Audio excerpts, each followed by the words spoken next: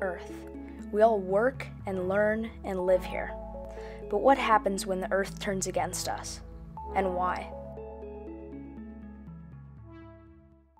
Fault lines are the invisible lines that split up our planet's crust into tectonic plates. These plates are shifting around beneath our feet. While it may not be noticeable, this moving can have adverse effects and causes earthquakes, tsunamis, and sometimes volcanic eruptions.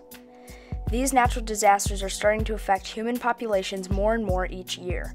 This is because more people are moving into earthquake-prone areas through increasing urbanization. Large earthquakes affecting large populations in places such as Japan, Haiti, Chile, and New Zealand are further evidence of this trend. From 1980 to 2009, there were a total of 372,634 deaths, 995,219 injuries, and over 61 million people affected by earthquakes, with the greatest mortality rating being in Asia. The greatest cause of earthquake-related death is building collapse, which puts the young and the elderly especially at risk, and more impoverished countries take an even larger hit. Even small earthquakes can do a large amount of damage. August 2014. 2 earthquakes with nearly identical properties hit in the US and China. The US saw no casualties, whereas China saw 619. In the US, 4 homes were destroyed compared to the nearly 26,000 in China. This is not a coincidence.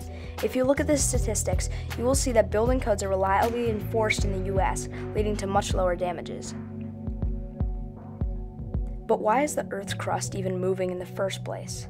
It starts with convection currents. Convection currents are caused when molten rock heats up so much that it rises to the surface and starts to cool. Once cooled, the molten rock falls back down and completes the cycle. Tectonic plates ride along these currents and break and smash and slide into and past one another. And to create an effective warning system, we need to understand what happens in the crust. Where plates touch is called the hypocenter if an earthquake is created. Many studies have determined that when a rock is stressed, it actually turns into a battery.